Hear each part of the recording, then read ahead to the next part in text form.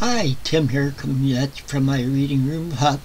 Today, the video I'm doing today is different than what you're used to seeing. Today I'm doing a screencast where you just see what I'm looking at on my monitor or on my computer, because what I'm talking about today is more.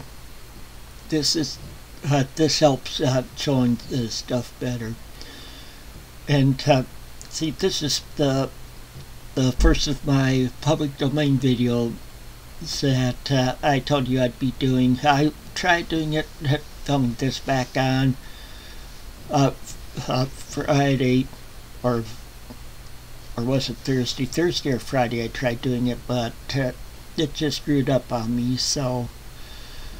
And this will be a little longer than what I usually do my videos for, but I'll try to keep it under a half an hour. Okay, so this is, like I said, this is the first of my public domain books talk, and it's about the Stratemeyer Syndicate. See, this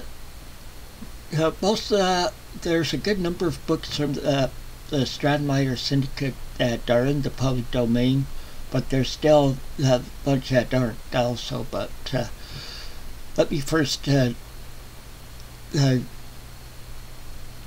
talk a little bit about what the Stratemeyer Syndicate is, or was. I should say, okay, like this says here, I'm showing you the Wikipedia page on it.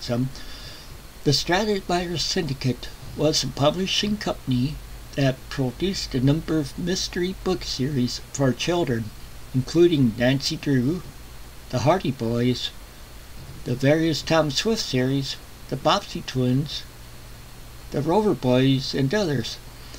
They published and contracted the many pseudonymous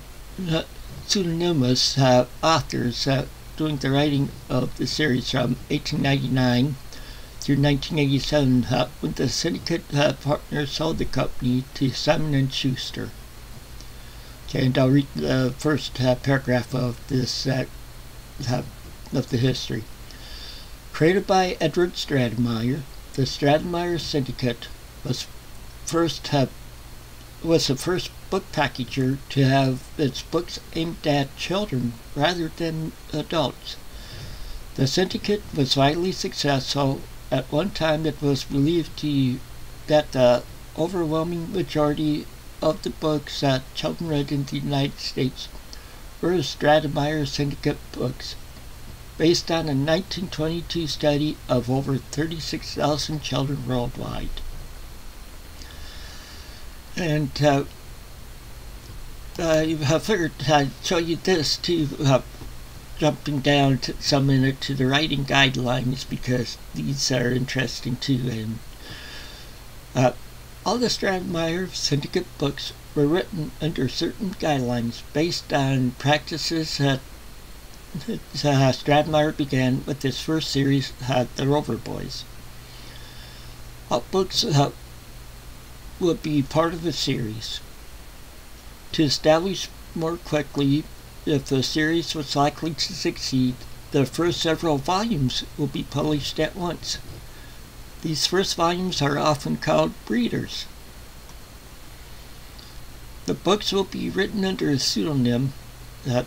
This will provide apparent continuity of authorship even when an author died, and would disguise the fact that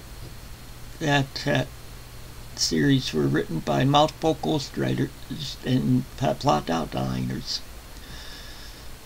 The books would look as much contemporary as adult books as possible, with similar bindings and typefaces. The books would be of a predictable length. Chapters and pages should have mid-situation to increase a reader's desire to keep reading. Each book will begin with a quick recap of all previous books in that series in order to promote those books. Books might also end with a preview of the next volume in the series. For example, Nancy could not wonder when she might encounter as strange a mystery as the recent one. Such a case was to confront her soon, the clue of the whistling bagpipes. The books would be priced at 50 cents rather than the more common 75 cents, $1, or $1.25. Characters should not age or marry. Protagonists of early series such as the Rover Boys, Tom Swift, and Ruth Fielding did grow up and marry, but sales dropped afterwards, prompting the syndicate to make a rule that the characters never marry. Okay, and now I'll just jump to okay, this is a list of the series in it, and I'm going to sort it by the series name. But I'm going to jump over to this one here. This is and all these pages I'm showing, jumping to here, I'll put links to them down in the show notes down below. And this one is at the Stratemeyer Syndicate, or the Stratemeyer Syndicate. Wait, I'm trying to remember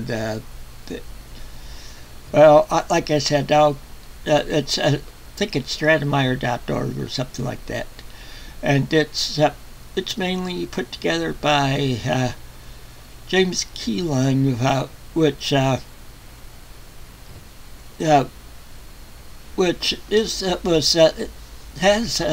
quite a few of the books in his collection of the different books.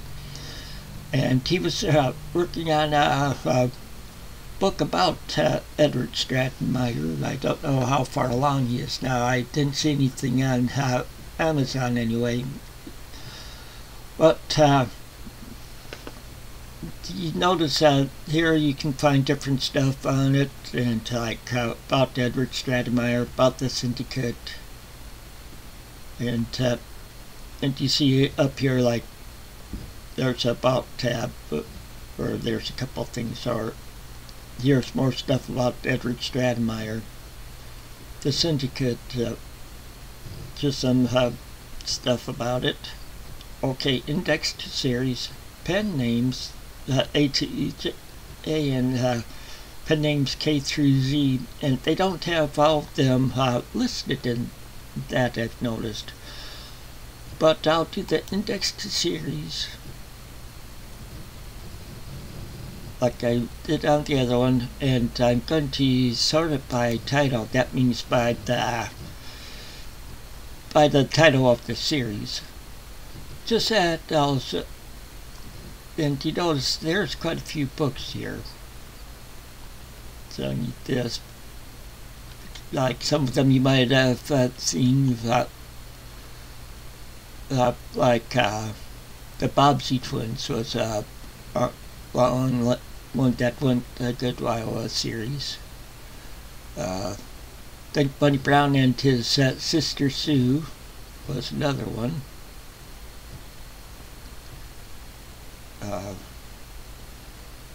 Still going down here, Dave Porter.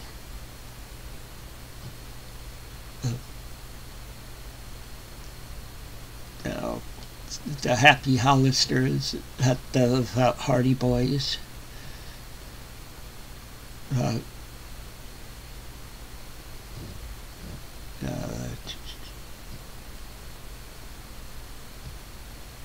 I'm just looking down here, like the Motor Boys and Motor Girls. You'll see that a lot of times there'll be a corresponding one for girls that with boys. Like here, you have the moving picture boys, and there's the moving picture girls. And there's Nancy Drew, like Outdoor Chums, Outdoor Girls, and with the Ralph with the Railroad. Tom Swift Jr. and it doesn't. Oh, Tom Swift, the third series on there. But you see all those. But I'll take it back to the up to here where it starts with Army Boys. Well, I'll go back to the Stratemeyer Syndicate and show you that the Army Boys doesn't show up on this one. Of course, Stratemeyer one that starts at like 1905 instead of 1899. See, Edward Stratemeyer started the Rover Boys in 1899, and he that's pretty much where he got the rules for the writers to go by. Is by his experience with that and a few other series that he started. And a lot of the series, Edward Stratemeyer had made up the outlines for most of the books, or a general outline for each of the books, and he had a big list of pseudonyms to for using for writing the different books. And so that's by authoring this list, it's pretty much a pseudonym. And I've been using I first came across the public domain, or Project Gutenberg, I should say, in public domain, around 25 years ago. And I've read several books from within it. I've read some of the children's books too. As a matter of fact, some of the children's books helped me out at times because before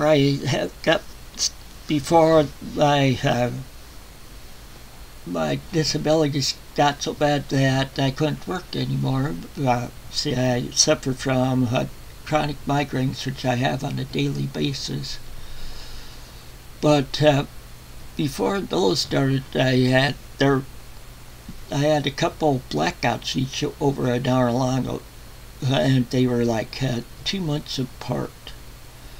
And I was going to school full-time to try and finish off my bachelor's degree in computer science. I was taking online courses. And I was carrying a 3.95 GPA before the first one started. But before I had the first one, the first was just before the end of the term, so that didn't affect me too much, but it affected my reading ability somewhat. I couldn't read as fast, or I couldn't concentrate as well, or get too good a focus, and so reading some children's books helped out with that. See, I think it was Tom Swift series back then. I can't quite remember. But see, lately I had COVID back in December for a week, and I've noticed that I'm having some of the same problems I had back then with focus and concentration and stuff, and just not being able to read just as much in a day. So I decided I'm going to start always having one children's book. Like first of all, the ones in the public, or in the ones that are in the Stratemeyer Syndicate books first, and to go on to other children's books. Because just to help you with that, I just have one going along with all the the other books I'm reading. So, and these most of these books you can classify more as a middle grade book, is more the point for them around where they're at. They didn't have middle grade at that time when a lot of these started out. And you see there are quite a few series here. But I'll be starting with the Air Service Boys. I'll be loading them onto my Nook probably today, and that it will. So they'll be falling in with the other books in my rotation that I do among them. But